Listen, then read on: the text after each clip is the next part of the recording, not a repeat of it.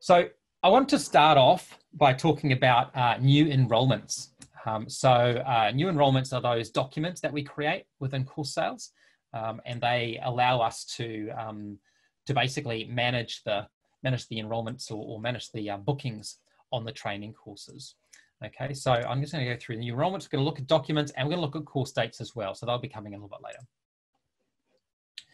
So we're going to talk about adding an enrolment. I'm going to talk about selecting an enrolment type. These are the steps during the enrolment process, completing an enrolment, and finding enrolments. I suspect most of you are experts in this, so I'm not going to dwell on it too much, but if you do have any specific questions, feel free to send them to me and to ask me about stuff, because I'm quite happy to go through them, to answer any specific questions that you might have, okay?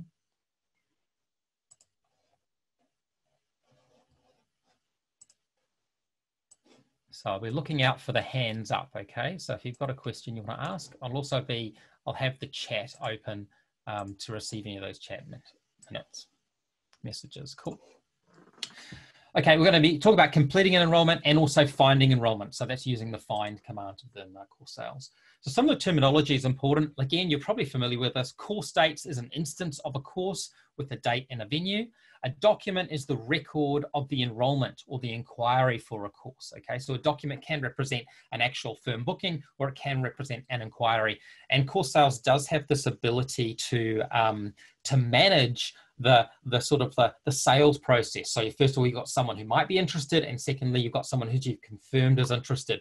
Now, most of your settings will be set up so that when the USI is verified, that is when a document becomes registered. That is, they're no longer an inquiry, they're registered, meaning they now appear on the registration list. Some people have it configured slightly differently, so they want everyone on the registration list. So you may find that the moment a document is created, someone registers via the website, maybe that immediately becomes a registration rather than an inquiry. Ribbons is the area within course sales that we use to navigate. You can see I've got a screenshot there of just the ribbon area. You'll find that at the top of course sales. And as you click on the tabs, obviously you get a different set of icons. Now just be aware that what you see on the ribbon here may be different to what you see normally when you log in. It depends on your license, and it also depends on your role. If you don't have access to something that you think you should, either talk to the person who administers your system, or you can talk to me and I'll help you out with finding out. Just do a bit of a chat in the support chat area. Okay, so just quickly here going through the way to when you've logged into course sales, you can click on the courses tab, then click on the dates icon, and that'll take you straight to this ability to add a document or an enrollment onto a course. And you can see here I've got a list of training courses, and let's see, I'll just do a bit of annotation here just so you can see what I'm looking at. Just hold on a second while I grab the spotlight. Okay, so hopefully you can see that red dot there. And you can see here we go, we click on the courses tab, we click on the dates icon. That gives us a list of the dates. We can filter over here on the left-hand side. So you can choose a course category, location, etc. Go to advanced to select a few other settings. And then you can click on the plus sign to enroll someone on that particular course. Okay, so course sales does it a bit differently. We enroll a person on the course as opposed to creating a student record first of all. So if I now go to the next slide. So once you've clicked on that green plus sign, you then get to this page, which again may look different depending on your license, but generally you have this contact list, which I've highlighted in orange there. Now that's listing people who have already enrolled on your courses, have attended a course, and therefore you already have their contact details. This is a way of quickly filling in the enrollment form, which we're going to see just in a moment. You also select a document type. Now document types can vary depending on the license. The most common ones to have are initial enrollment or initial registration and registration or enrollment. Okay, those are the two main steps. Those are because an initial registration or initial enrollment will tend to be sending a message out to the student and asking the student to complete the enrollment. So you may just have the first name, last name, and email address. In that instance, you need to get the student to complete the enrollment. So that's the common configuration within the system.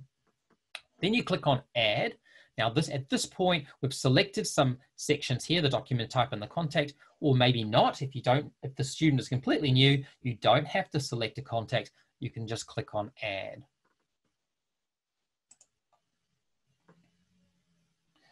So with regards to customizations, so this is what I mentioned before, there are different types of enrollment, i.e. inquiry or initial registration. There are different enrollment forms as well, and these can be customized. So be prepared that some of the information you see here might be different to the way you have the system configured. Also, menu items, like I've mentioned, can vary depending on your license. So those items in the ribbon can vary. Okay, so once you've clicked on that add button, you then come to this page, which shows you a bit of course information. So this is just to let you know what course you're enrolling the student on. You can then change the process step by clicking on the little lightning bolt there. The lightning bolt brings you a drop down.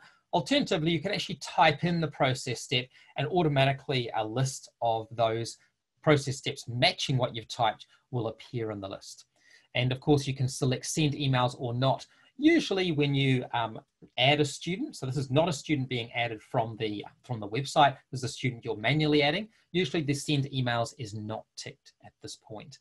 And once we've filled out the information for the student, we're going to click on the add button and that'll take us to the point where we can look at all the students that are enrolled on the course. So this is where we go. If I scroll down a bit on that same page, you'll see that we have a few fields here. We've got an agent field. Now that agent field is used for those people who have resellers or agents that need to be kept in contact. Agent field is sometimes used also for those people who are managing corporate clients. So a corporate client might be allocated as an agent. If you have the Xero plugin, then the agent is used to collate a number of invoices or a number of bookings onto the one invoice for the agent. Now, student contact details, again, these can vary. Not everyone, for example, has this option to have just one name. It's very easy to set that up. And if you're interested in having that as an option, just let me know and we can give you guidance on how to configure that. Pretty easy to do. But this is the beginning of the form. You can see some here, there's some information here, like finance status is a fairly unique and customized portion of the form. So you might not have that, but generally email, first name, last name are common VETMIS details that you'll find on all of your forms. Once you've filled out all the information you need to, you can click on add, and that has added the enrollment, and it's also applied that process step. So if you did select to send emails, an email would now be sent to those people. So if you need to find an enrollment, so that you've just completed an enrollment now, but if you need to find one, what you do is you click on the courses tab, click on documents, and then this lists all of the documents, all of the enrollments on the course. Now on the left-hand side here, we can actually filter. You can see again, we've got this course category filter, location filter, and also a free text filter. This is where you might type in a name or an email address or anything effectively that is in a text field. So it might even be a location. Those sort of, any of that sort of information, you can type into this text area down here, and that will filter the information on the right-hand side to match the criteria. And don't forget about that advanced part of the filter. Now, I see we've got a question here from Nisha. So using the agent for invoicing to Xero.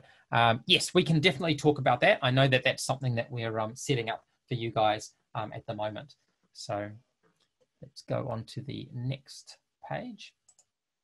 Okay, so that's the end of enrollments. I want you guys to see if you can create a new enrollment. In fact, I'm sure a lot of you have already done this. So let's just get a hand up as to who would like to create a new enrollment, and I'll create a breakout room for you. How's that?